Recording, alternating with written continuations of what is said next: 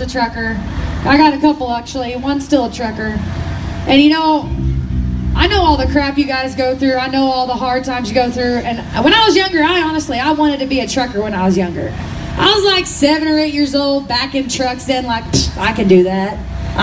That ain't no big thing. My dad taught me how to do that. I'm like, what are they complaining about? I'm backing this thing in like nobody's business. And then I get on the road for a couple of days. I'm falling. I am like passed out. Cannot stay awake longer than 5 hours. And I'm like, you know, maybe this isn't for me. So man, I really wish I could have been, because I wanted to see the world. I wanted to drive stuff. I wanted to be really cool and do all that awesome truck driving stuff y'all do. So I honestly 100% respect everything that you guys do, truck driving wise, delivering stuff, backing them trucks in, driving them, making sure the roads are safe, not falling asleep at the wheel, getting things to where they need to be safely. So God dang it, thank you guys, and I appreciate you guys for all that you do. So and big girls. round of applause for you guys. Don't forget the trucker girls. And girls, of course. And by the way, girls. that white van Girls over there with and the trailer. guys. Guys, I mean like generally like just guys like everybody, you know. Woo! She said I deal with special equipment and I deal with it very well. Woo! That's my girl right there. And watch out for that white van with a trailer on the highway. I don't know how you guys do it, but a couple hours of driving and I'm clearing the ditches. So it's true, he's a horrible driver. He goes, can you back in for me? Just kidding. He really did though.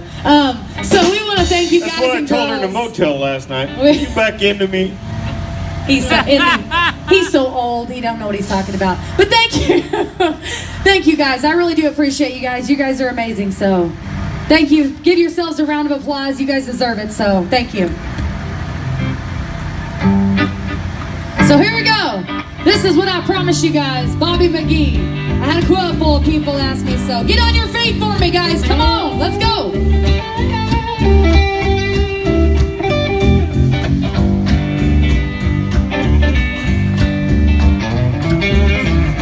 Said gliding Baton Rouge, waiting for a train, and I was feeling nearly faded as my jeans. Bobby thumbed the diesel down just before it rained, and we rode it all the way down to Orleans. I pulled my harpoon out of my dirty red bandana, and I was playing it slow. Sang the blues when she was slipping child, holding Bobby's hand in mine, and we sang every song that driver knew. And freedom just